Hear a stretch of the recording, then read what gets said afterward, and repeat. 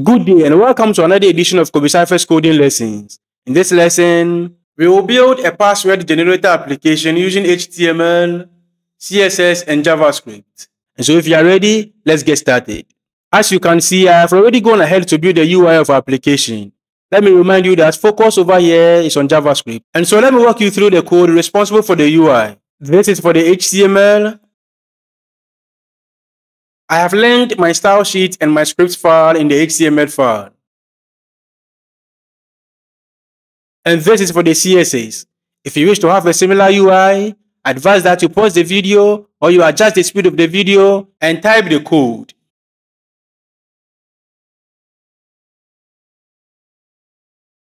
With that said, now let's move on to the main focus of the video. To begin with, we define 4 constant variables that can be used to store possible characters which can be used in the generated password. And so we have lowercase letters which will contain all lowercase letters from A to Z. We then have uppercase letters. Of course, it also contains all uppercase letters from A to Z. We have numbers containing all numeric digits from 0 to 9. We also have symbols, which will contain a set of special symbols often used in passwords.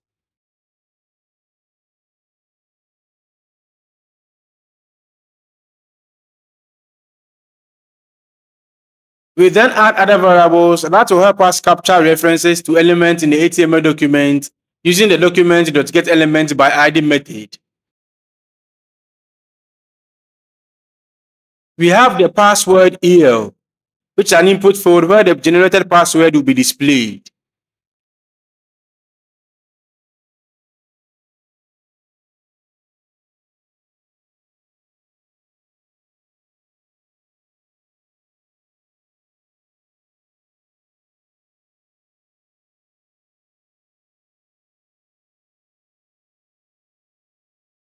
We also have generate btn, which is a button for generating the password.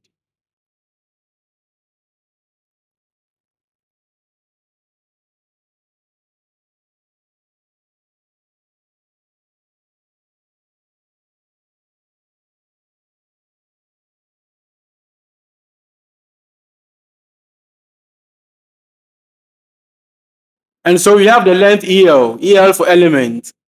That will be an input field for specifying the length of the password.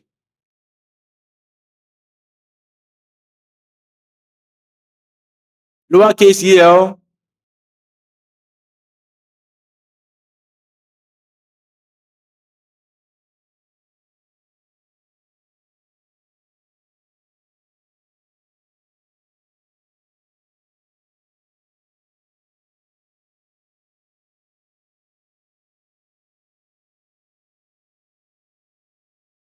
uppercase el,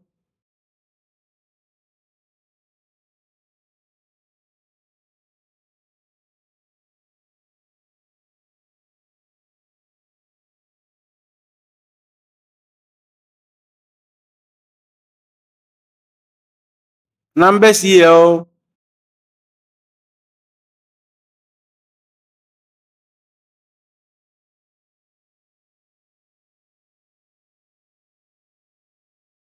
and symbols el.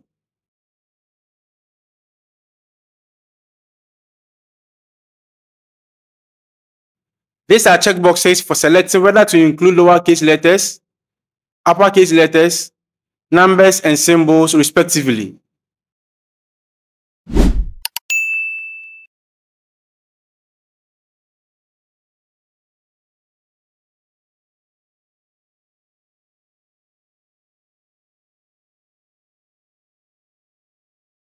Now we have to define the generate password function.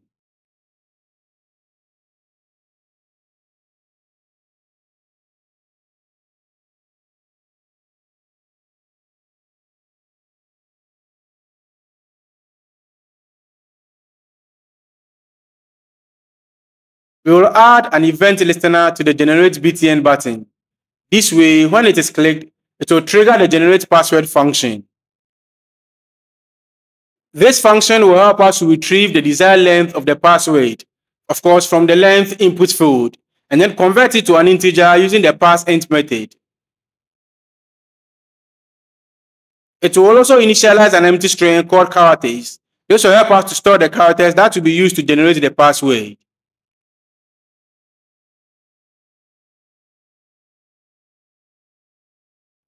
We will also check each checkbox, that's the lowercase el, the uppercase el, the numbers el, the symbols el, to determine which type of character should be included in the password.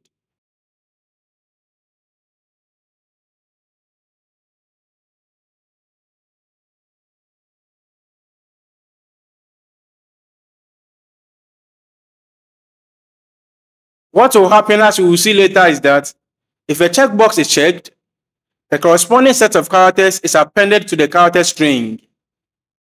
We can now call the createRandomPassword function with the character string and the specified length as argument, and then assigns the generated password to the password el input field.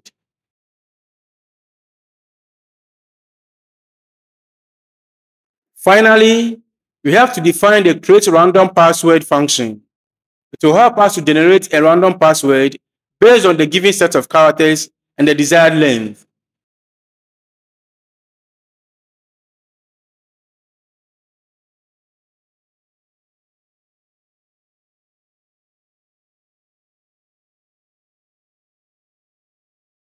This function will iterate length times, each time randomly selecting a character from the character string and appending it to the password variable.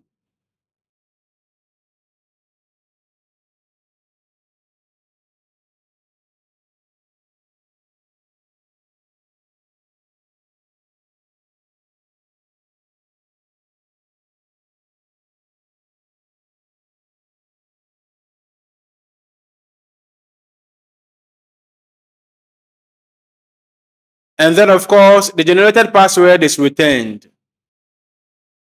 Now it's time for testing. Let's move to the web browser and test it out.